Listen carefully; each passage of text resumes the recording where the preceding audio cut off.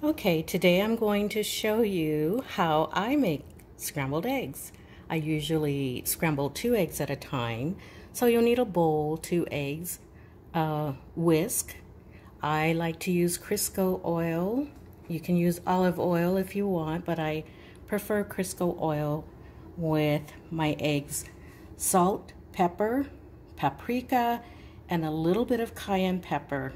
And then of course, a skillet. So now I'm going to try to just do this one-handed, just so I can show you how to do it. So I just scramble it, scramble it until I get a lot of air in it. Usually I do this for about a minute. So I'm going to turn the camera off and go at this for about a minute.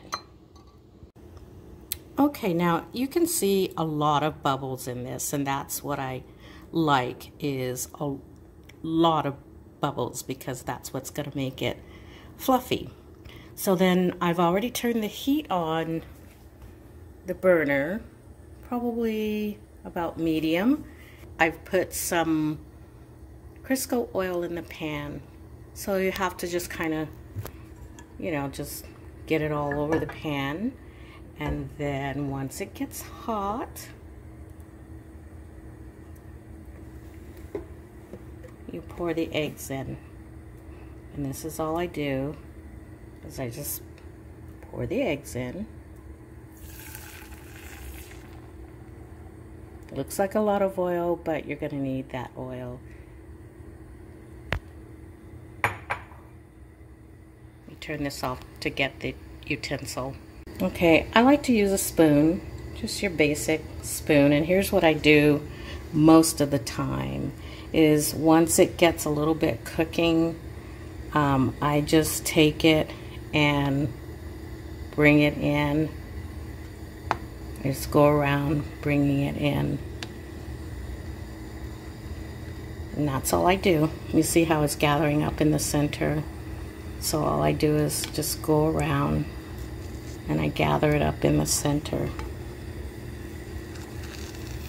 I let that get under. Let it get under. I think this method is the way most people like the eggs. I'm going to continue doing this until the eggs are done. Let me turn this off. When it gets to the point where you can't really bring the liquid underneath, this is when I flip it. So I just kind of take it and turn it over.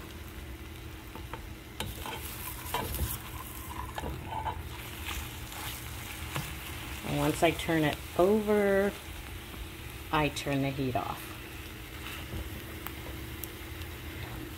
And I let that heat that's in the eggs cook the rest of the eggs.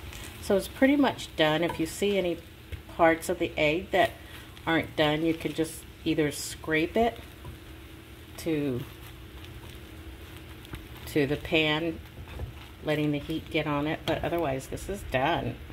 And then I just sprinkle a little salt, pepper, and paprika, just to my taste. Salt, pepper, paprika, and a little bit of cayenne.